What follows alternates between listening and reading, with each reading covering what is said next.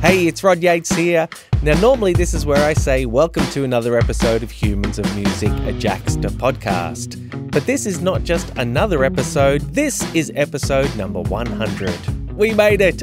If this is the first episode you've listened to, then welcome and thank you. If it's the 100th episode, then a big thank you to you. Now, a landmark episode requires a very special guest, and in that regard, we have a bona fide musical legend in Don Was. Don was a founding member of Was Not Was. He's a Grammy-winning producer with an incredible CV that includes artists like Bob Dylan, Elton John, the Rolling Stones, Bonnie Raitt, Willie Nelson, and many more. He's currently playing bass with Grateful Dead co-founder Bob Weir in Bobby Weir and Wolf Brothers, and he's also the president of one of the world's most famous record labels, Blue Note Records. So without further ado, here is the one, the only, Don Was. I thought a great place to start is, of course, Blue Note and your work as the label president there. Yes. With this being, I believe this is 10 years, your 10-year anniversary this year. This is almost to the day, I think, actually, yeah. At what point did you feel comfortable in that role? About a year ago. No, you want to know the honest to God's truth? It's about a 5-year learning curve. We got a lot of stuff done while we're learning, but it takes a while. I never, forget about being president of a record company. I never had a job. Okay? And it was by design, that was my goal in life, was to never have to go to work at something that I didn't feel like doing, Yeah. And I made it to 58, and I and I thought I was home free, And it was it was an irresistible offer. It was a real quirky thing. I was in New York producing John Mayer's record, Born and Raised, and we took one night off. And I had heard Gregory Porter on the radio in L.A. driving around. So I'm in New York City at night off. I checked the Village Voice, and I see that he's appearing at this club, Smoke, and I'd never seen him live, really. So I went up there, and I sat through all 3 sets, and it was really one of the best shows I ever went to. I just loved every minute of it. I wasn't there for professional reasons. I was there as a fan. Yeah. And it was beautiful. So the next morning, I was having breakfast with a buddy of mine, a guy named Dan McCarroll, who I met when he was the drummer for Lewis Cole. No, not Lewis Cole. No, Lloyd Cole. Sorry, Lloyd Cole. Right? Yeah, Lloyd Cole and the Commotions. Yeah, and his soon-to-be wife was my assistant all through the '90s, and he'd ascended through the ranks and had become president of Capitol Records. So we were having breakfast in New York, and I just said we weren't even talking about music, really. We're talking about. We were talking about staying sober under pressure is what we were talking about. Right. And then right at the end, I just asked him if Blue Note was still part of Capitol Records, because if it was, he really should go hear this guy, Gregory Porter, and sign him. And he just blurted out, "No, you should sign him." And he offered me the gig like that. Well, man, I was torn, because I've been a fan of Blue Note since I bought the first record. The first record in my collection was in 1966, Mode for Joe, by Joe Henderson. And I thought it was more than just a label that distributed music. It represented like a lifestyle, like a way of thinking. Mm-hmm. So it meant a lot to me, always. I wouldn't have even considered a gig with another record company, but I couldn't resist the offer. I was like, no, man. Now I'm going to take a job. So I was like reticent but thrilled at the same time. I took the gig, and almost 10 years to the day, I showed up there, and I didn't know anything. I really had no idea how to do that. I dealt with record companies for 30-some years, but I didn't know how to do the job. And they were all based in New York at the time. Capitol Records was still part of EMI. And I showed up at the office in L.A. They gave me a parking space. Literally, they gave me like a cup full of pencils, a computer, a phone, and a stereo system in an office. And it was like, start.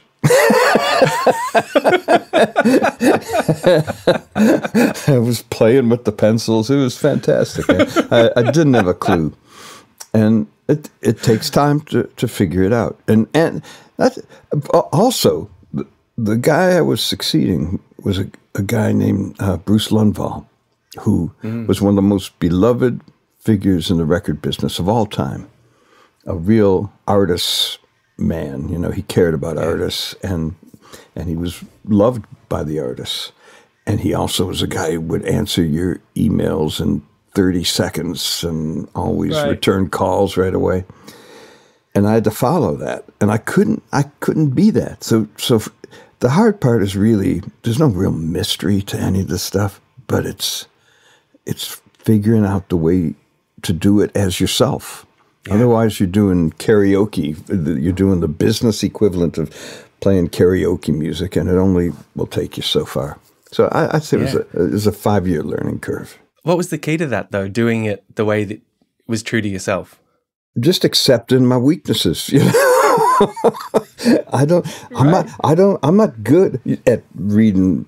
I mean, I can do it, but I don't enjoy reading profit and loss estimates and projections and all that stuff. But I don't have to. Yeah, I've got someone who works at the company who's really into doing that stuff, who's really into doing contracts and gets off on making deals. So you just learn to delegate the things that you're not so good at. It applies to everything in life. It's not just running a record company, you know.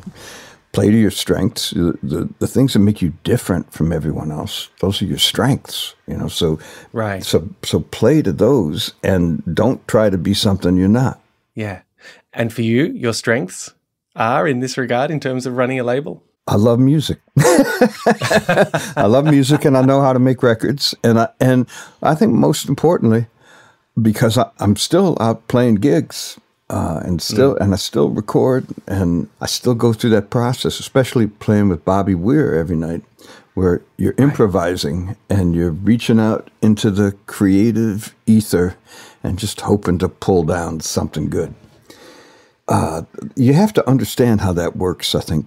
Not necessarily to run the record company, but someone at the company better understand what artists go through. Should be an artist themselves. And I think that's a real asset. There aren't too many companies where that's happening.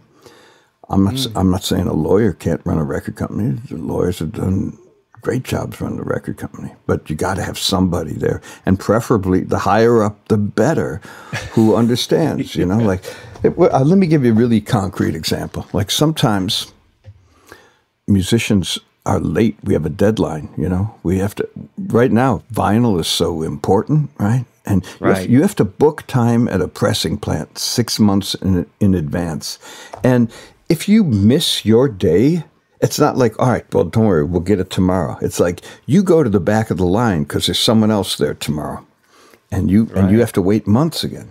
So there's a lot of pressure for artists to deliver. But I know what it's like to finish a record. I understand the indecision due to not knowing what you've got, and also a desire to even make it better. And that's got to be respected. You know, you can't just say your deadline is to, you know. No musician knows how to deal with that. That's being an enemy of music. The correct thing is, within reason, it's ready when you think it's great, and you have to work with musicians you trust and accept their definition of great. Is that something that you'd been afforded in terms of your artistic career in dealing with record labels? Because I'd seen you talk about the fact that for a while in your career, you actually even saw record labels as the enemy. So you're now coming into this position as the label president. Did it open your eyes to some of the decisions that had been made in the past in regards to your career? Could you see a logic behind them then? I understand the logic behind it, but I don't necessarily agree with it. In fact, I disagree with a lot of it, you know.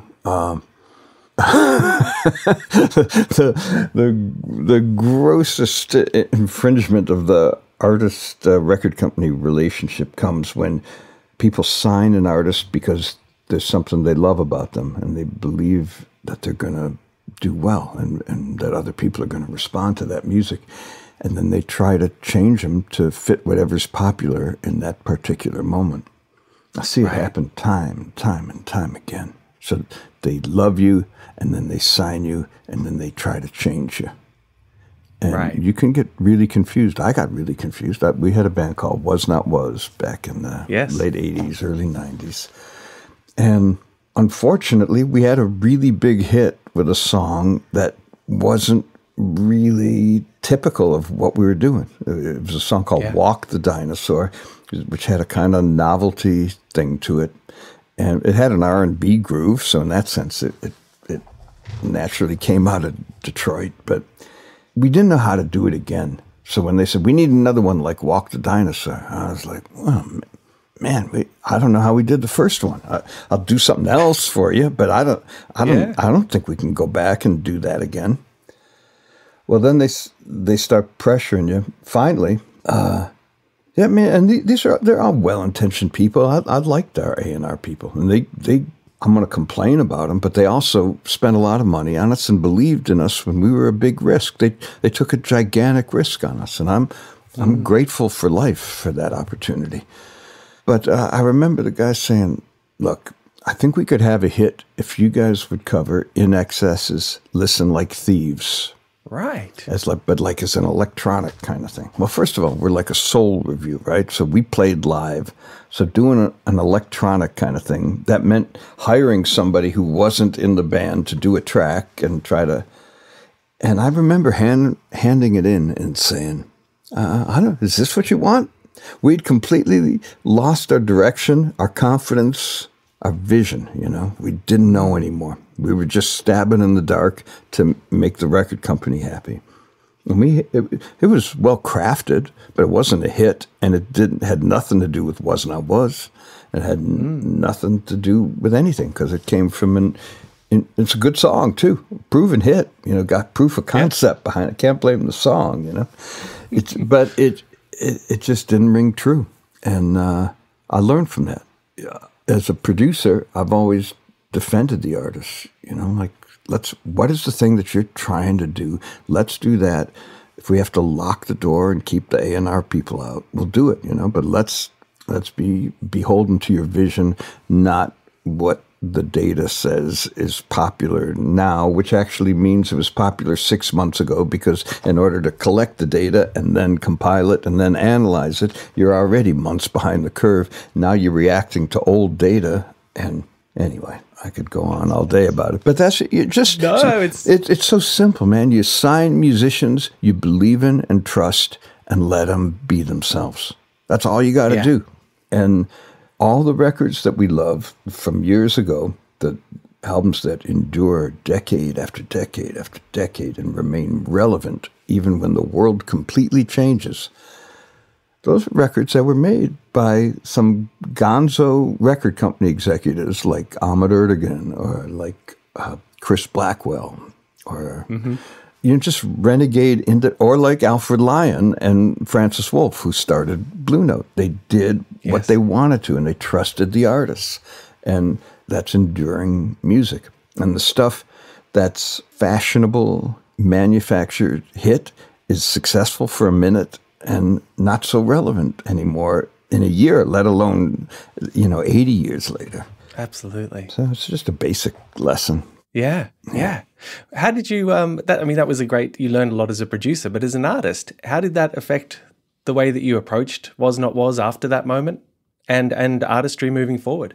Well, we didn't, man. It killed our band. And we're not alone in that. You get confused, you lose your confidence, your visions become diluted, and by the way, I don't blame the record company for that. We're the one who grasped for the brass. They said, if you'll just do this, you could have this.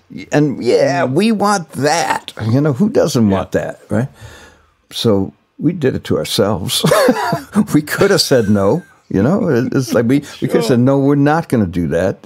Here's what we do. And if you don't like it, we'll go somewhere else or we'll go nowhere else. But we're not going to do that. That's the artist's responsibility. Yeah. So it killed us. It killed my band, And that's an interesting lesson to learn, because I guess around about that time is when your production career was starting to get into full swing. I think that sort of lines up.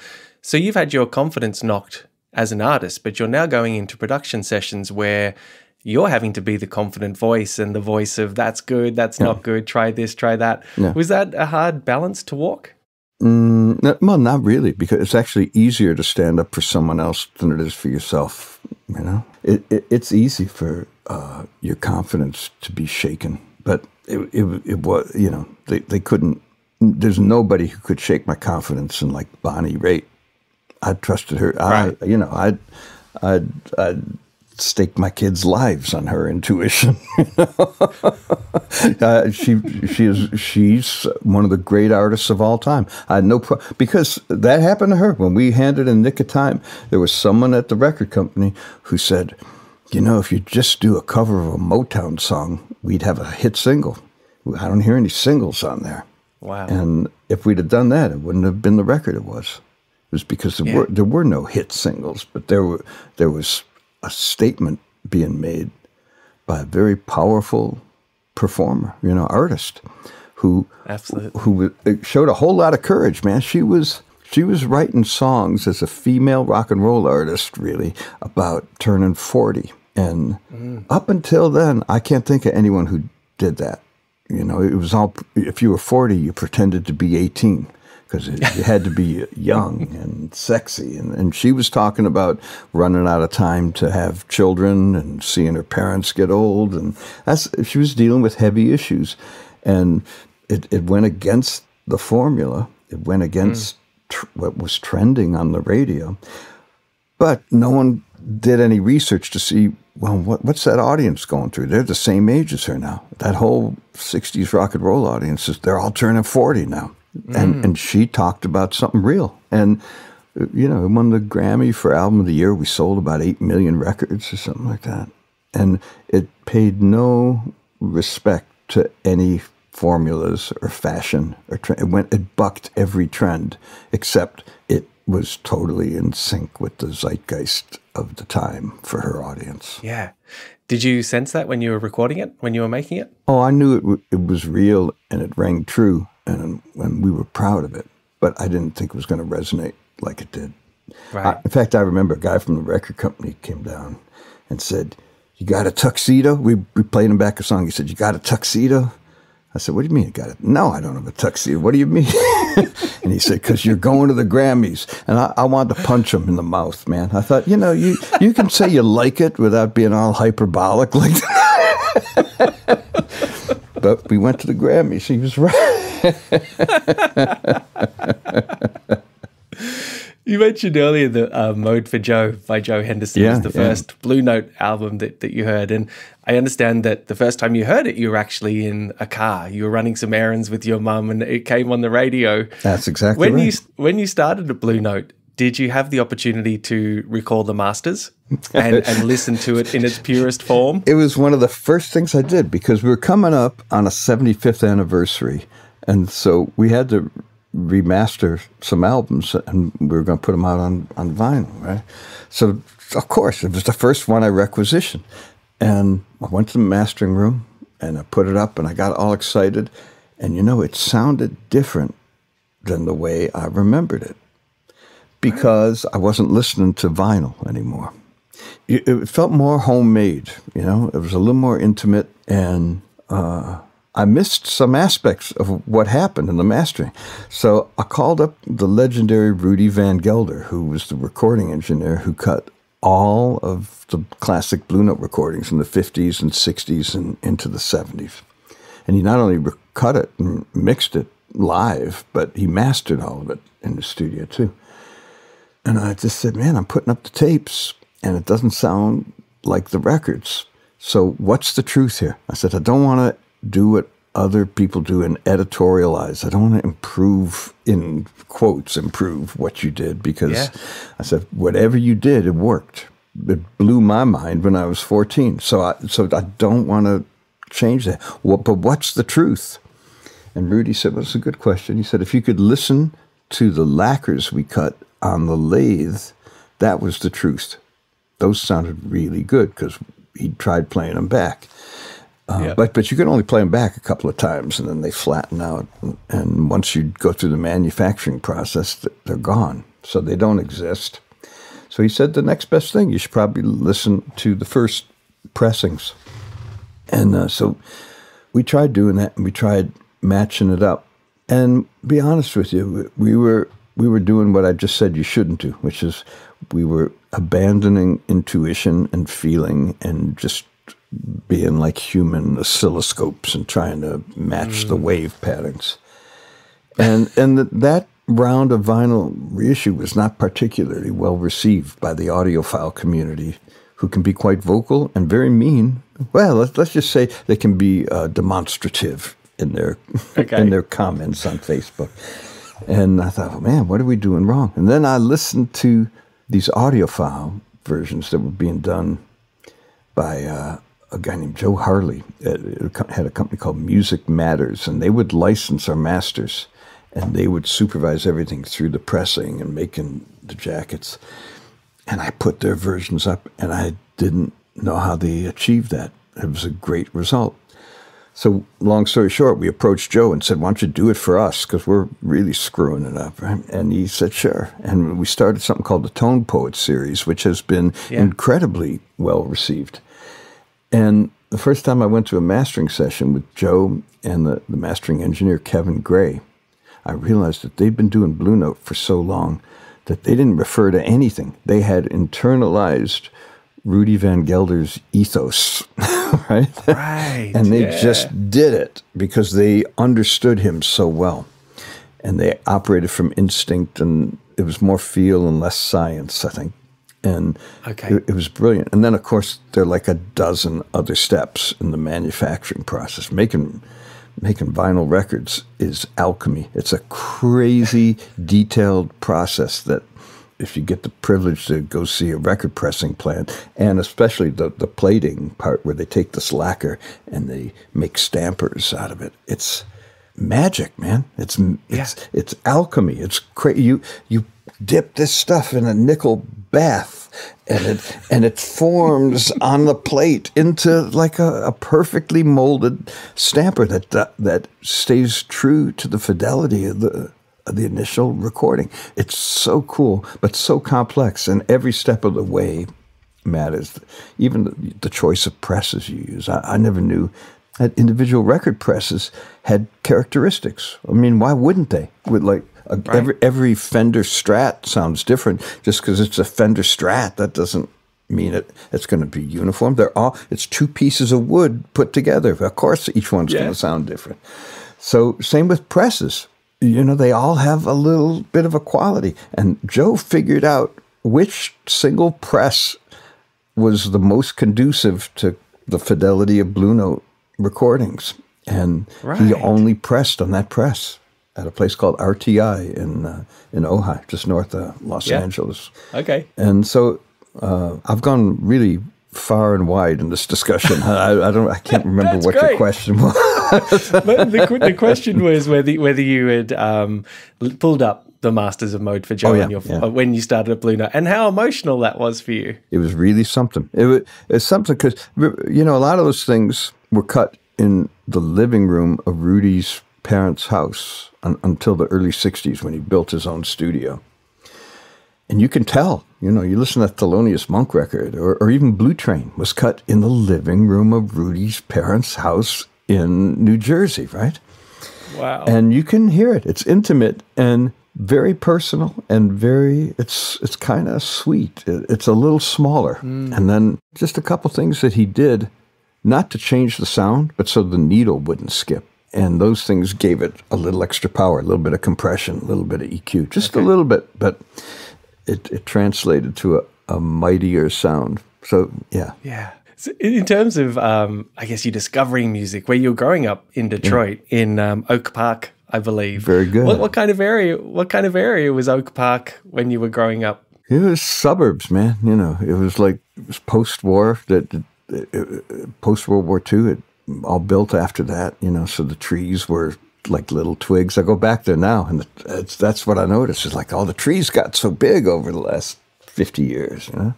Yeah. But it was new suburbs. It was everything you think about America in the 1950s, you know, terrified of nuclear war. We had A-bomb air raid drills where we'd hide under our desks like that was going to save us. And, we were terrified of the Russians coming over any minute and, nuking all of us and taking away our freedom of press. And,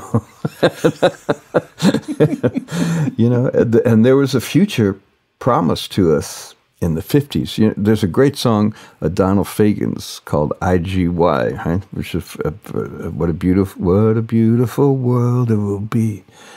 And we thought robots were going to serve us toast for breakfast every day, and we'd be flying around in little jet cars. By 2000, definitely that would be happening, right? And there'd be world peace and no hunger and no greed. And well, it didn't work out. Didn't quite turn out that way, but it was a great time to grow up because we kind of believed in it. I grew up in the middle of the civil rights movement, and everyone felt that was going to change. Things were going to change in the 1960s. There were isolated moments of triumph. When people who were anti-Vietnam War, they didn't want the U.S. fighting that war. Didn't think it was the right thing to do. They basically got Lyndon Johnson to retire. They got the president to step down. And there was a feeling like that people would rise up and change things for the better. And it makes me really sad. I kind of can't watch the news. I know you're supposed to watch it and be aware and be an activist, but it kind of breaks my heart to see how the thing has moved so much in the opposite direction, and just it's just fallen so far short of this peaceful, loving existence that I thought was going to happen, and people are just like decency has disappeared, just between people. I'm not talking about morals or like swearing on records. I'm just talking about people being nice to each other and caring about each other and not being so greedy. It's really sad what's happened. We'll be back with more from Don after this short break. Welcome back to Humans of Music, and my interview with Don was... Growing up around that civil rights movement, the music of the time was clearly pretty extraordinary. Was that the music that you were, indoctrinated into? Was that the music that first grabbed you? Well, I'm a little bit older, so it wasn't the first music. But, I was aware of Elvis, and I was 12 years old when the Beatles were on Ed Sullivan. And so I wish I could tell you that I was drawn to music to change the world, to fight the good fight. But in fact, I was drawn to music because all the girls were screaming for the Beatles, and I thought, wait a minute, they're having fun, they're making money, and girls love them. Let's do that. Take the path of least resistance. But as I got older, I had some radical professors who said that art and politics are inseparable. So that was really the thought in the late 60s. And so I believe that. And you could see how social movements needed anthems. And the effect, the motivational effect of great, inspiring music was on people. So, I became acutely aware of that. It never felt like what's the word for it? Like just a lazy pursuit, It always seemed like a noble way to spend your life, that you could improve the world. And improve people's lives, definitely. If improving the world seemed a little grandiose and a little too abstract, you could tell just when you played in front of people and had an effect on them with a song. You could see that you were bringing some comfort to people, that you were helping them understand their own lives. Man, life is insane, man. But we walk around every day not knowing if we're going to die in the next 10 seconds or if our loved ones are going to die in the next 10 seconds. Everybody ends up getting divorced or, getting fired. There's very little to hang your hat on. And it's no wonder that we're meant to be these like kind of tribal creatures that live in clans and caves. And now we're all isolated in these cars, and it's no shock that there are more shrinks than farmers in this country, Right. Things have gotten so far out of balance, and music really, it certainly helped me in times when I've been lost. It's helped me remember who I am and what it was I set out to do, and it's given me the strength to carry on. Yeah. So I think that's a really good thing, and I'm acutely aware of that with every record we release on the label. With every show I play with Bob Weir, I know what those Grateful Dead songs mean to that audience. I could see it on their faces. When we do Ripple every fourth or fifth night, we know 125 songs at this point. So we can play 4 3-hour shows without repeating anything. But every fourth or fifth night, Ripple's the encore. And when we go into that, I just see everybody in the audience. They're hugging each other. They're crying. They're closing their eyes and singing along. There hasn't been we've been doing it since 2018, or he's been doing it forever, but I've been playing bass with him since 2018. There hasn't been a time we played Ripple that I didn't get choked up looking at the audience.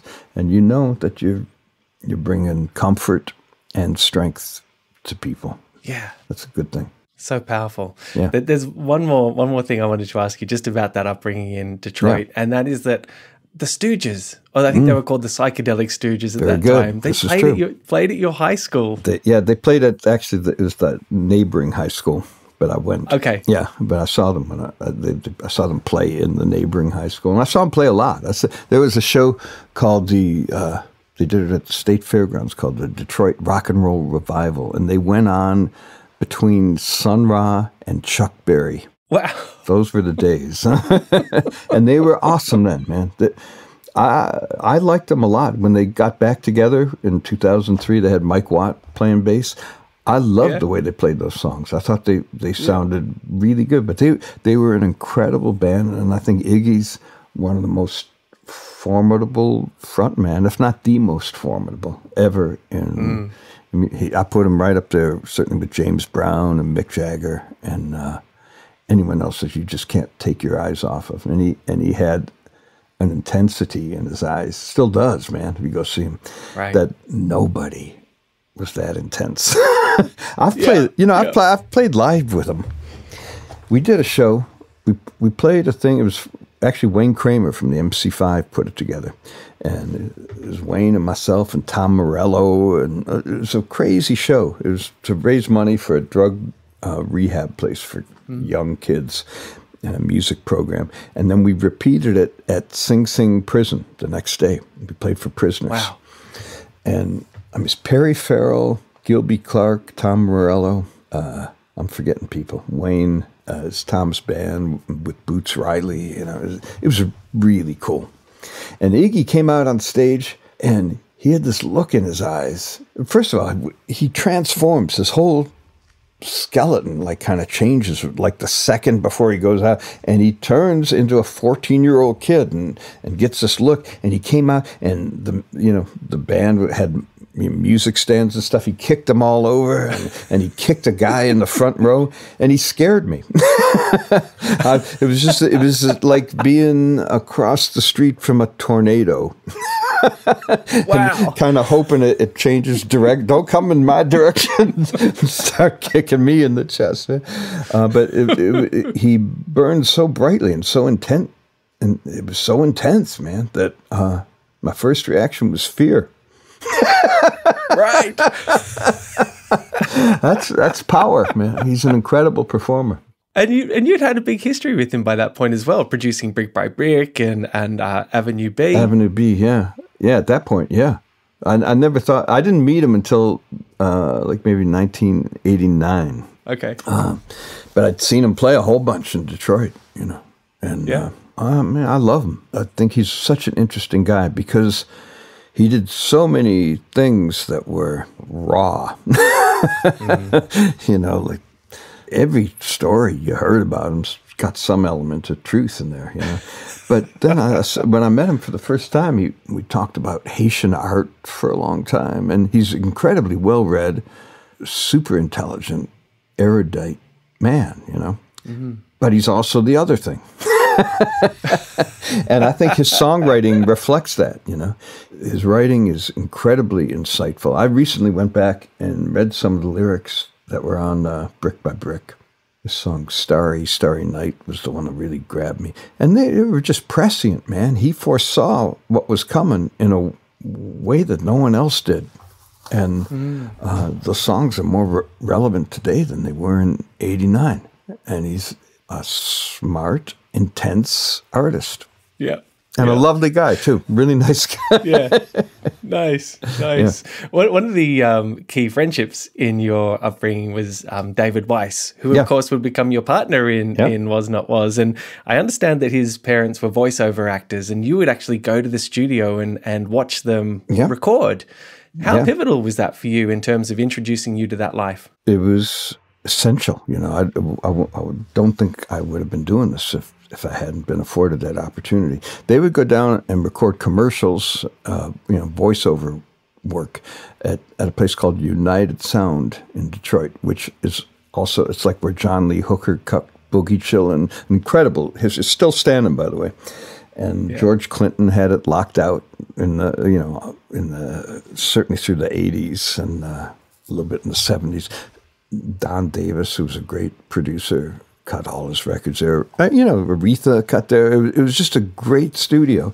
And I just liked being around. And David and I, we'd wander around, and you'd just see all these rooms with these beautiful microphones and all these cables. And I just wanted to be in there. I tried to buy it a couple of years ago. It was for sale. And I thought, man, let's just get this place. This is the dream. And I went. I hadn't been in there in like 25, 30 years. And I went in and walked around. And it was all intact. But the problem was that it was 150 feet too close to the expansion of a freeway. Right. And the state of Michigan wanted to move it over 150 feet, which I don't think is a good idea. Studios are all about walls. A great studio is a room that, for some reason, sometimes it's by design, but a lot of times it's just by kismet. That the reflections off the walls are harmonic as opposed to dissonant, and those are the rooms that sound sweet. And there aren't that many that really, really work, and that's one of them. And I do believe that there's kind of a psychic patina in these rooms where all these great records have been made. I like working in old rooms because I'm acutely aware of what happened before, and I feel it's still hovering around you and inspiring you. Absolutely. Yeah. I'd love to talk to you just briefly about some of your production work, which you obviously moved into heavily in the late 80s and up to this day. One of my favorite albums that I think just doesn't get the due that it's owed is Paul Westerberg's, and I don't know if I've never known if I've pronounced this correctly, Sugarcane Gratification. I think that's right, yeah.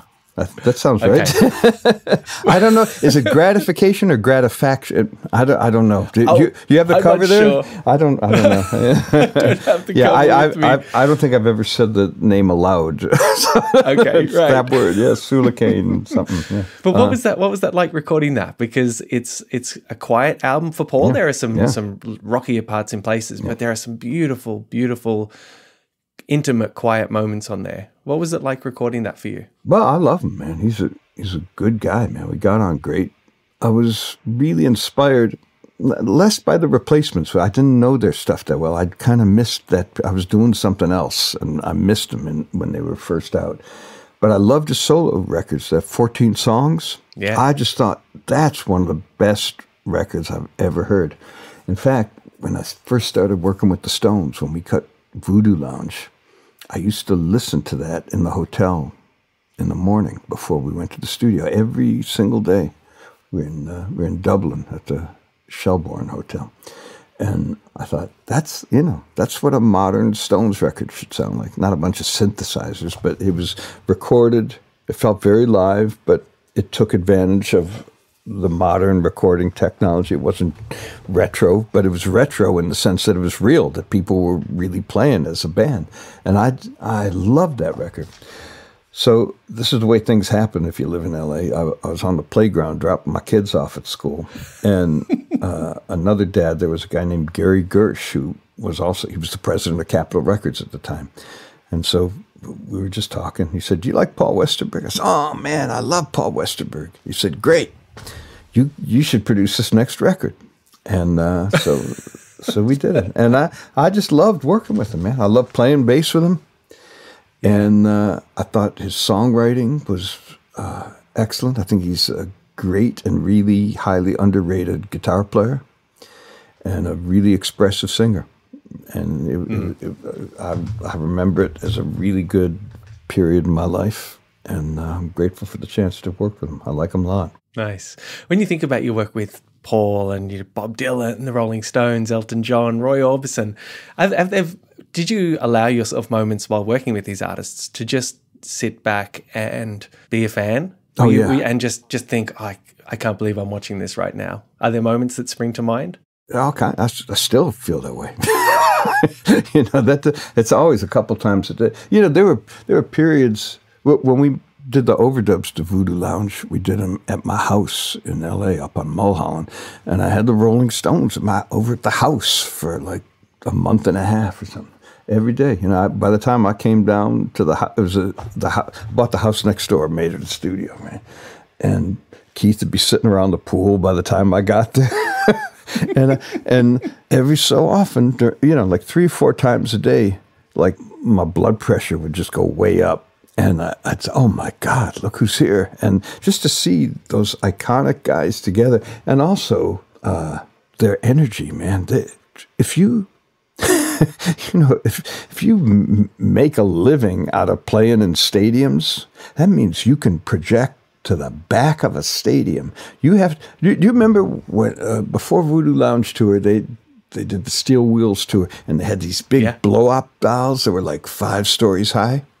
That's them, man. Their personalities transcend the skin so much that's really, their personalities are 5 stories high, but contained in these human bodies, and that's why they can play. They could play the stadiums without the TV screens, and you'd still feel like they were playing just for you if you were sitting all the way in the back.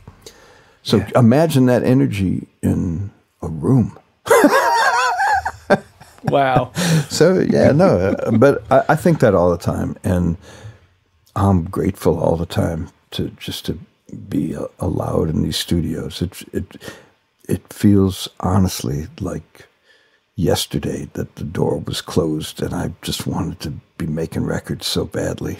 And, I think everyone, every musician feels like, oh, this is going to be my last one. They're going to figure out the truth. They're going to kick me out of here.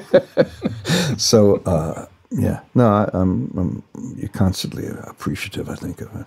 That energy that you were talking about that the Stones have, how do you wrangle that? How do you, particularly the first time you're working with them, you're trying to get to know them and understand their personalities. What techniques do you have to try and wrangle that? I don't think you want to wrangle it. I think you want to encourage it. I want them to be as Rolling Stones as possible, so I think you're doomed. You try to wrangle it, man. You just try to. All I ever tried to do as a producer was work with great people, find out what they were going after, and help them get there. There are a number of ways to produce records. There's no right or wrong way, and everyone's got their own way of doing it, and everyone's got their own strength. There's some people, like I used to, Babyface was a good. I guess we're still good buddies. I just haven't seen him in a while, but I used to watch him work, and he was a producer, but he wrote the songs, played the tracks, made the tracks. He laid down a vocal, and then if he was producing you, you'd come in and match to his vocal, and you'd have a hit.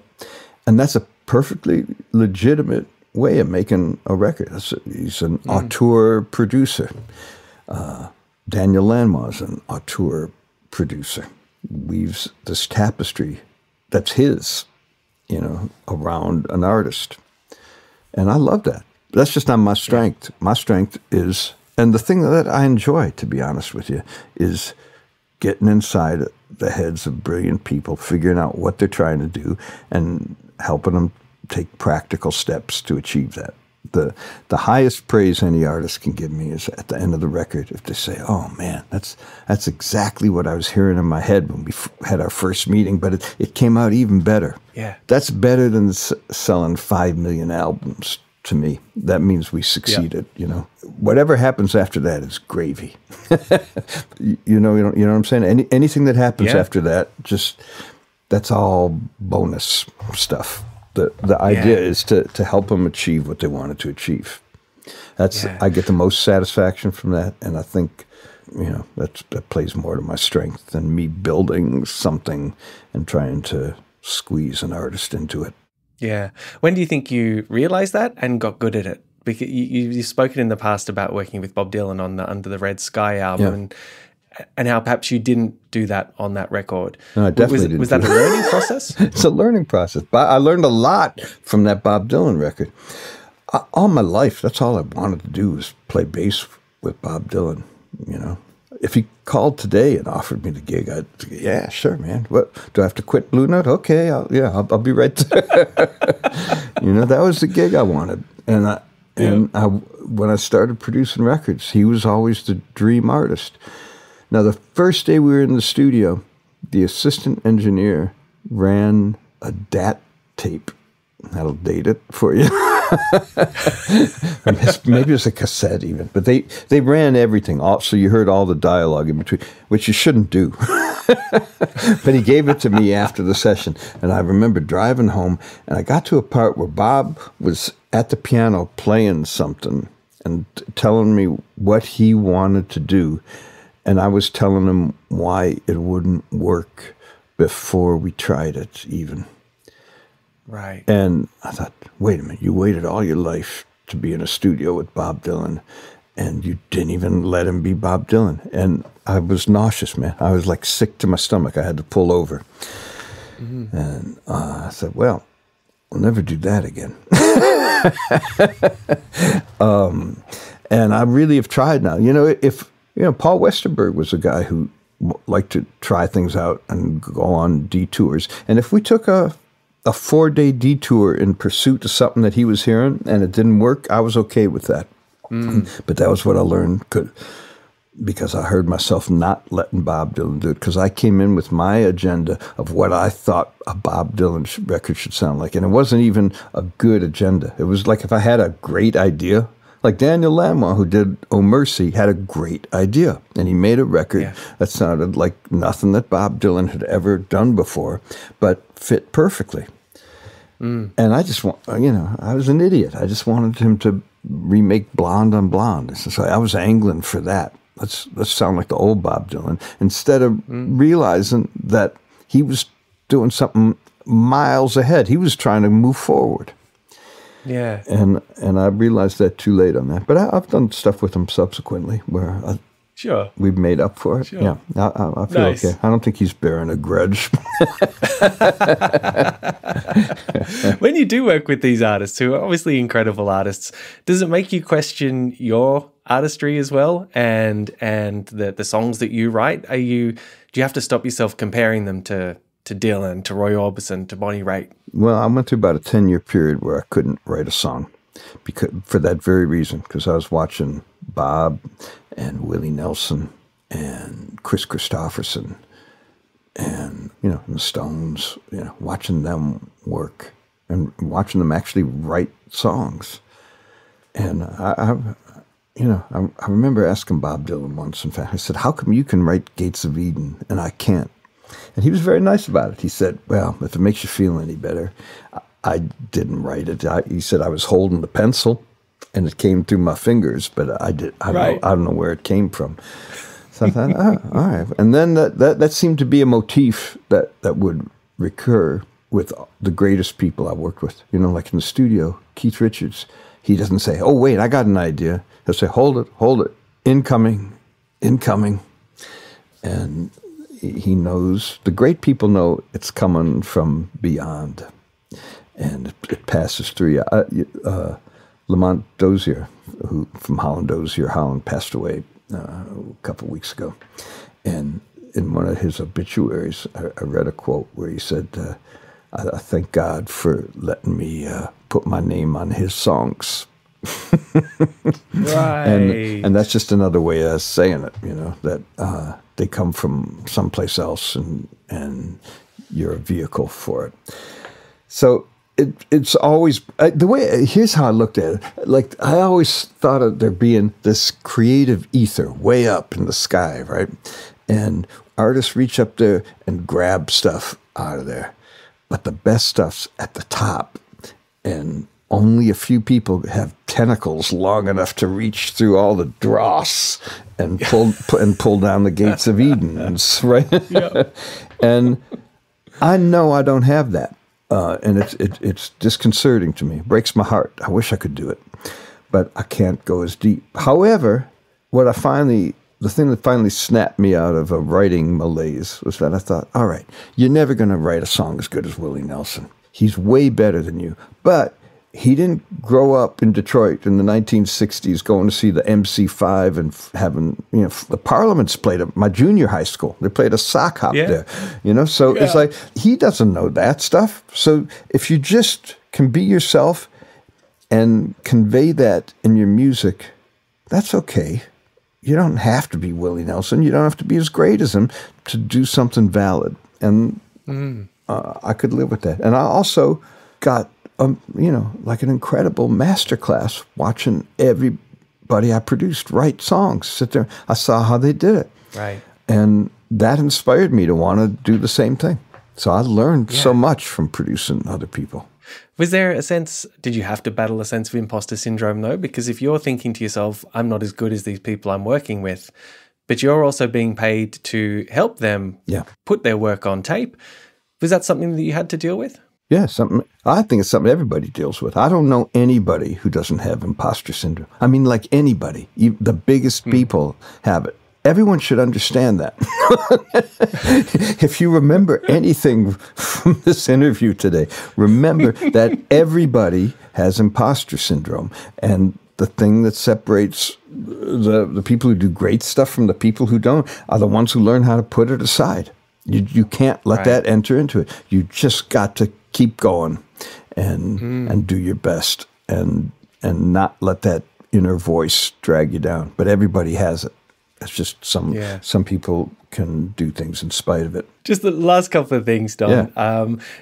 One of the upcoming Blue Note releases is a tribute to Leonard Cohen, which features an incredible cast of singers such as Peter Gabriel and Gregory Porter and Norah Jones and Sarah McLachlan. And I know that you had a relationship with Leonard. I think he was on Elvis Rolls Royce on the good. Was Not Was record. He was. Yeah. What do you remember of recording that with him, working with him, but also your relationship post that moment? Well, we hung out a lot in the 90s, and he was the most fantastic person ever, man. Just funny. Like, I was afraid to meet him. We did I met him doing a TV show. Leonard Cohen, Sonny Rollins, and Ken Nordine were on the show hosted by David Sanborn and Jules Holland called Sunday Night. And the whole thing was programmed by a guy named Hal Wilner, who passed away a year or two ago, but who was just this behind-the-scenes force to be reckoned with, who would make unlikely forces collide and create incredible moments. So that was really one of the highlights ever, was being on that show and playing with those, everybody would play together too. But I didn't want to meet Leonard. I thought he was going to be all dark and depressing, and I just, oh, God. And he was funny and charming and great to hang out with. Girls loved him right up to the end. If Leonard Cohen and Brad Pitt were sitting at a bar together and a cute girl sat down next to them, Leonard would win every time. Because he was the most charming guy, super smart, and nobody can touch those songs that he wrote. Yeah. I've always had great affection for him. And Larry Klein, who's a wonderful bass player, musician, record producer, was married to Joni Mitchell for a number of years. And he produced that Herbie Hancock album, The River, which was various artists singing Joni's songs. And it won the Grammy for Album of the Year. It was about 20 years ago, I think, maybe.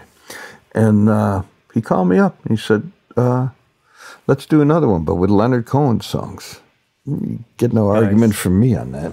And Larry knew him better, and for a longer was friends, with him for a much longer period of time, and stayed up with him right up until he passed.